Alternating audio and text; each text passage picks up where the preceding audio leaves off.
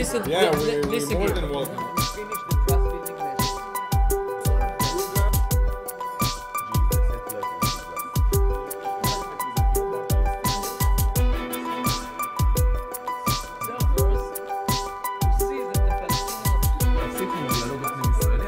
I think it's impossible.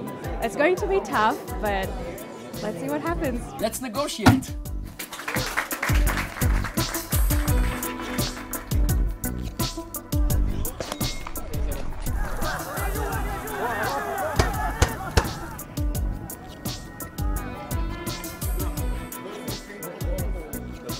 We believe that the missing component in almost any peacemaking initiative is the involvement of the people.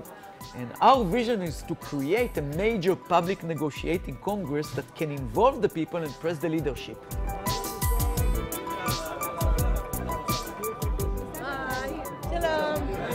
Nice to meet you all. Everyone in the back of his heart knows that this conflict cannot continue forever. It's going to be catastrophe. So people came to listen, to make their opinions in order to find solution to the conflict. So we would like Palestinians and Palestinian Authority will denounce any killing of innocent people. Before that, we lived together. We lived together in peace. But the occupation is a big reason for this thing. The environment in the checkpoints is inciting a lot of violence. You won't be able to do it, so don't cheat me with that promise. I don't mean you personally.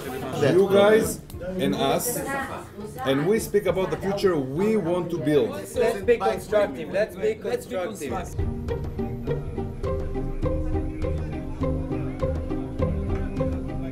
It's a three-state, not In reality, Gaza, West Bank, Israel. Okay, maybe Three states, yes. do you want 3 states? No, I don't want. What do you mean with that joke? So what was the... It's a three-state. Reality is the 3-state.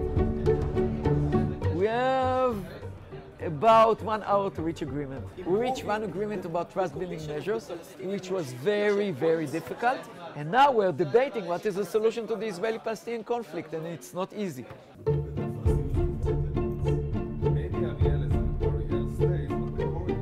No one is going to leave Jerusalem, and perhaps if you will have time and to continue to go to Jerusalem. Jerusalem is the micro solution. Let's agree to disagree and talk about it later. Now we are committed. Everyone agree to the two-state solution? Yes. Yes. So we reach an agreement.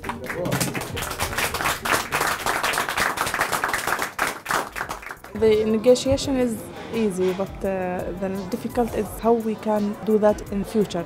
Both sides know it's kind of a game, so you're not really taking the responsibility of implementing the treaty that is agreed. I believe it's important. It's important also for the youth to express themselves, to say ideas without being afraid. This is, for example, the UN Security Council.